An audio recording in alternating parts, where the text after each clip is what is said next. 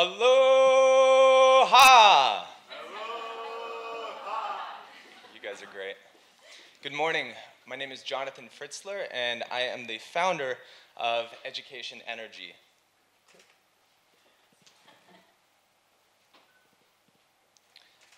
And the author of a book called Hack Your Education, the student guide to turning projects into profits and making your passion your profession. I want to start off today by sharing a poem that I wrote. And how many people here know about TED Talks? TED Talks? So I opened up my TED Talk with a slam poem, and it goes like this. Year after year, I witnessed all my fellow students working like slaves, hunched over their computers.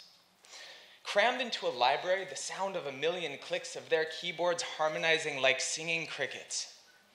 The university is a factory, pumping out professionals, yet is a degree all we need to succeed in this world? With the cost of books, supplies, a dorm, and food, we're assigned 48 hours of homework to do? With tuition fees, credits, and emergencies, it all adds up to living the university dream. When I grow up, I want to be a professional college student, attaining multiple degrees, and eventually I'll become so intelligent that I'll discover a way to pay off all my debt. Let's face it. We spend money recklessly to develop professionally. We spend hours cramming information into our minds endlessly. We stress, sweat, stay up all night, producing what I call education energy. You see, in every major study, we're assigned big projects, and in one single semester is where our learning reflects. Marketing plans, sociology papers, research galore. There's collaborative group projects, and our teacher is our mentor. With all the work that students exert, we could be changing history. Yet, where all the education energy ends up seems to be a mystery. We aimlessly focus our projects on how the curriculum is designed, with a goal to finish the project, get a grade, and resign. Ultimately, our projects are thrown into the trash to be recycled into a degree when we graduate, alas. Semesters breeze by year after year. The only thought in the student's mind is that the end is near. This energy is a resource that we can no longer waste because the students are the solution to the challenges we face. I stand before you today with a new paradigm, and I'm here to declare that it's about time. Thank you.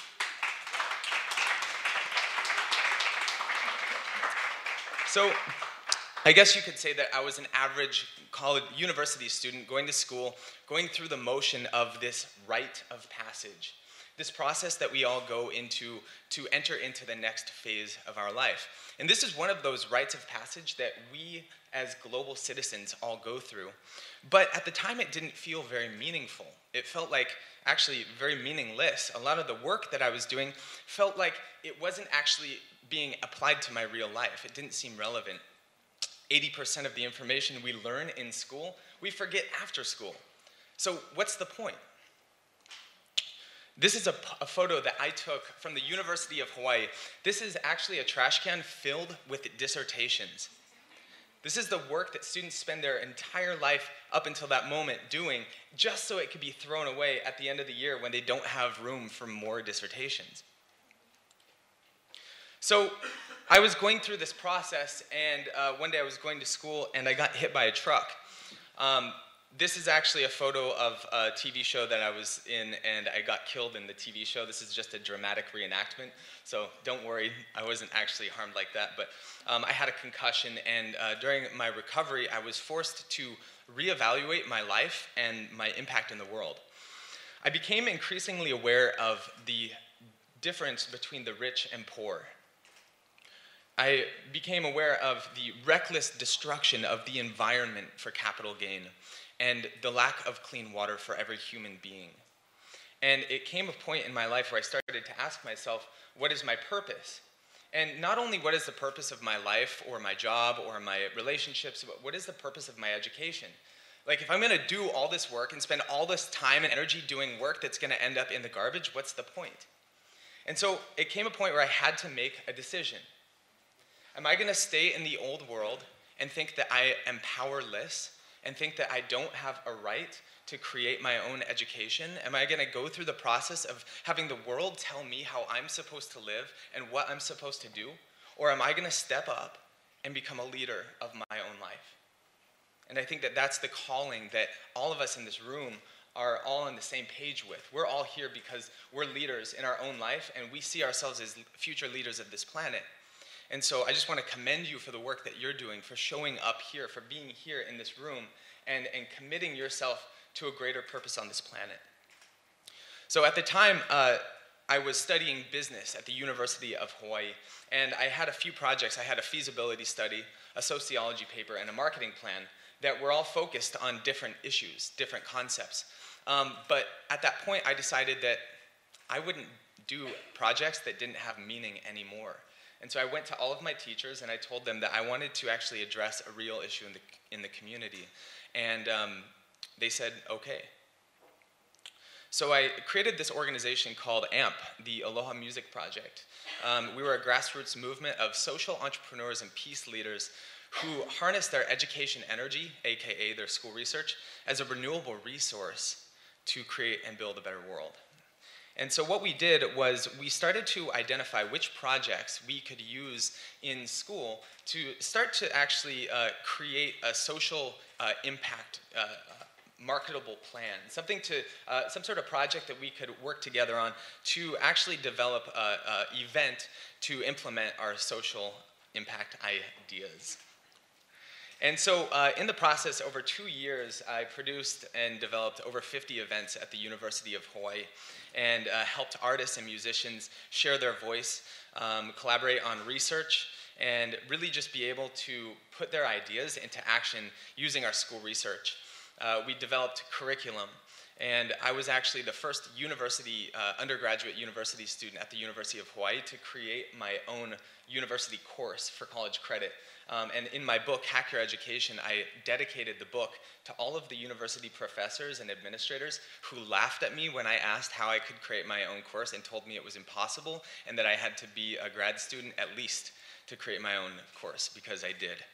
And we had a group right there where students would literally just take their homework and combine their school projects together to write grants and business plans.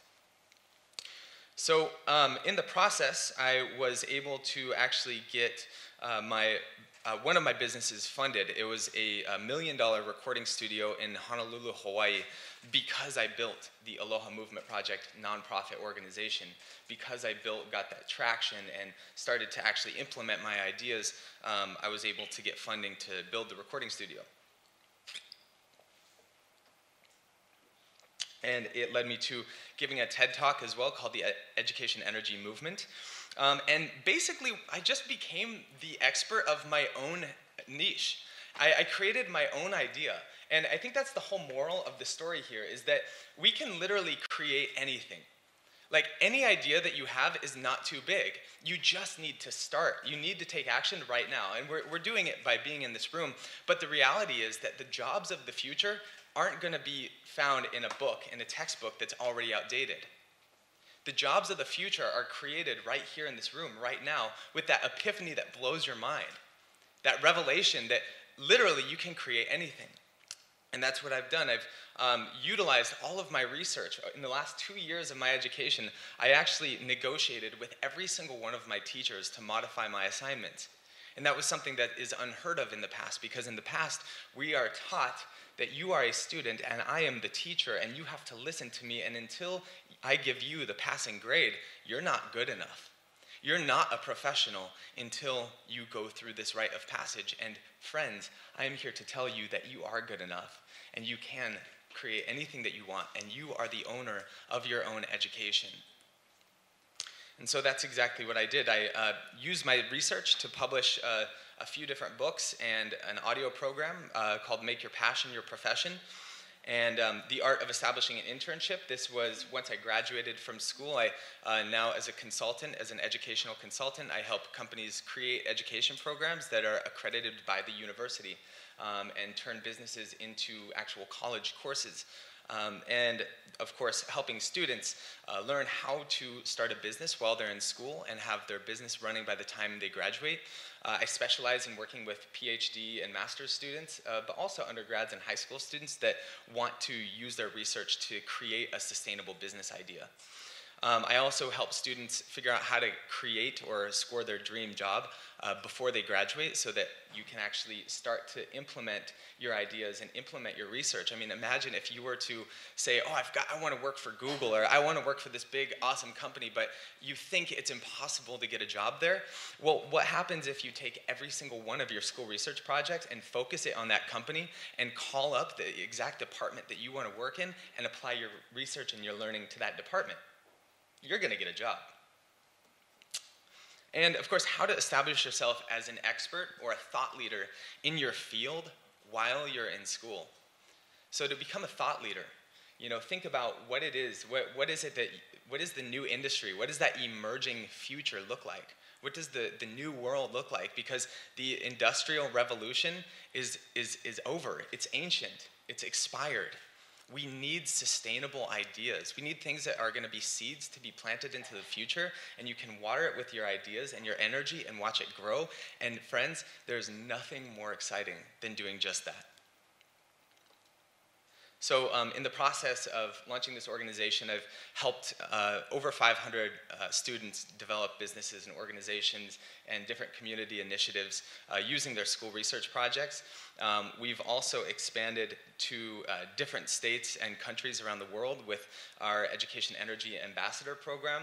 Basically, I work with you one-on-one to help you create a strategy for your own vision and what you want to do, and then also help other students do the same. So a couple last things. How am I doing on time? 3 minutes. Perfect. So education energy is an untapped renewable energy. Let's get clear on that. We are spending trillions of dollars a year to work our asses off on projects that have the right to actually be realistic and be implemented. You are the owner of your education energy. You have the right to do with it as you please. You have a right to a meaningful education. Your teacher is your mentor, not a dictator. Neo, you didn't come here to make the choice. You've already made it. You're here to try to understand why you made it. I love the Matrix. The purpose of education is advancement in society. And so if we're going to advance society, we can't rely on the old ideas, the old textbooks, the old way of thinking. The purpose of education is to advance society. And in order to do that, we need to take real action and not learn about history. Or not just learn about history. Standardization versus sustainability. I hear a lot about what does sustainable education look like? Sustainable education is education that actually sustains itself. Sustainable education is entrepreneurship in classrooms. It's students making money. It's teachers learning about entrepreneurship so that they can teach students how to turn their ideas into sustainable initiatives that are realistic and actually add value. And it's not just about sustainability. It's about regenerative business. Business that creates opportunity. And we're going to see more and more of this. This is a trend that is unfolding and is not going to stop because this is the future of education. Purpose-driven projects equal real meaning and real value. Your strategy, your education strategy is greater than education itself, meaning your vision and your ideas. In a strategy, and that's something that I want to offer all of you is a framework that I have developed to help other students create their strategy. And if you're interested in getting a copy of this program, I would love to send it to you. I will hand out a piece of paper, and if you want to put your email on there, I would love to send you a free copy of this education strategy document so that you can create your own and help other students create theirs as well. Because in the 21st century, the education strategy is your business plan for your education. Your teachers are your investors and your stakeholders, and they are the ones that you need to negotiate and be able to convince that your vision is just as important as the curriculum, and there is a way to integrate your vision with your education and make your passion your profession. Thank you so much. Aloha.